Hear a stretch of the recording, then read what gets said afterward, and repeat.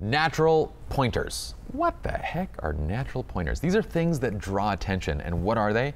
They're basically all of your limbs, your hands, your arms, your fingers, your feet, your legs. These are all things that can end up drawing attention in a negative way if you allow them to. What I'm trying to say right now is if I were to go like this and point my finger at you or do something or say, look at this, you're automatically drawn into whatever it is that I'm pointing at. When I have my hands up in a kind of spread position like this, my hands are taking a lot of attention in this frame versus when they're down on the table and I'm leaning in and speaking to you. The hands, the body, the arms, the fingers, all of this has a lot of power in it. And while it has a lot of power in video, I want to tell you that it has even more power in a still photograph. Because in a still, it's a frozen frame. In video, I can do this and 1 second later, my hands are back down on the table and it doesn't really matter, you're not thinking about it again. But in a still image, it's so important because you sit there and you fixate on it. Now let's give you a couple examples from this course. Now in doing the indoor scene, which we're going to get to shortly, you'll notice that Gina actually has her hand on his collar, and the way that she's holding it turns her hand into kind of a pointer. It looks like she's pointing up on something. So right away, her eyes are leading down to her hand and his eyes are kind of leading down towards hers, and it wraps me up and in here, and then the hand is pointing right up here, and I'm like, what is right there? What is it that she's pointing at? A better pose would have been just to leave the hand open with the fingers evenly spaced apart, not splayed open, but just nicely evenly placed apart and just resting on his chest. Right now, it looks like she's pointing at something. Does that make or break the photograph? Not necessarily. It's still a good photograph, but it is something to be aware of. There are instances where it will break your photograph. This is another case where we have the arms. So look at this. Arms are going down, all the hands are right over the belly. And so what area of this photograph are we naturally going to be focusing on? We're going to naturally just have our eyes drawn right into the belly because the arms are leading us there. Now, for this particular shot, it's fine. It's a nice intimate moment. It's great. It looks good. But if our bride were a bit self-conscious about being maybe more heavy set, or if you didn't want it to feel like a maternity photo and so forth, this would be a very bad position to be in because it would literally draw attention right to where she doesn't want attention. So be aware of that. If you're shooting subjects that are model type figures and it's not going to matter at all where the hands are placed, then fine.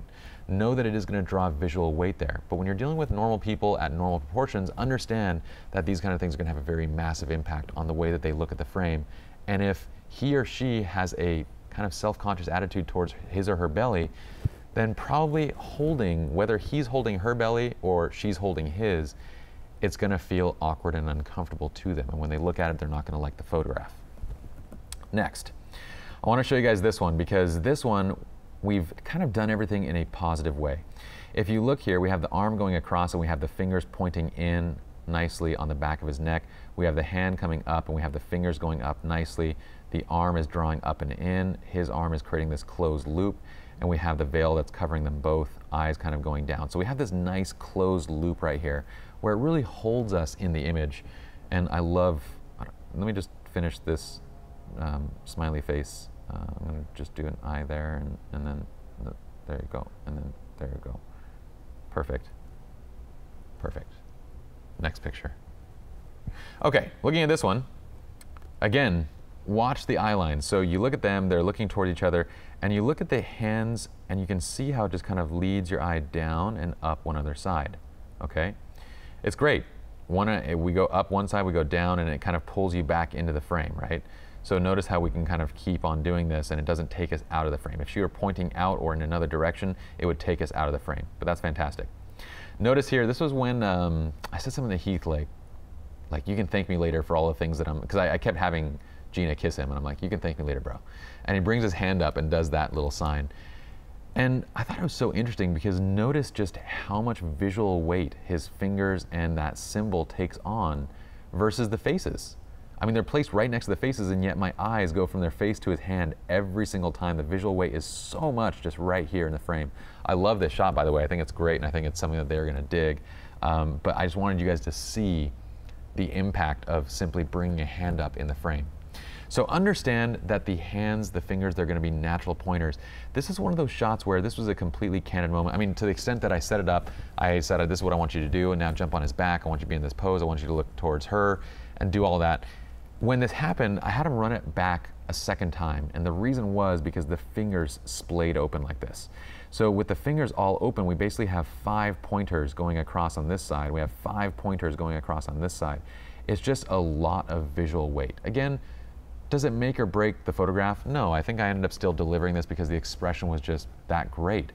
But it's one of those things that does draw attention. So again, not letting the fingers splay open, but keeping just a nice amount of even spacing between them, soft fingers, and letting them just kind of naturally fall onto the chest is where you want to go, so that you don't get 10 natural pointers that take the viewer all over the image. Okay, so that's it for our natural pointers. Let's go ahead and move on to the next video now.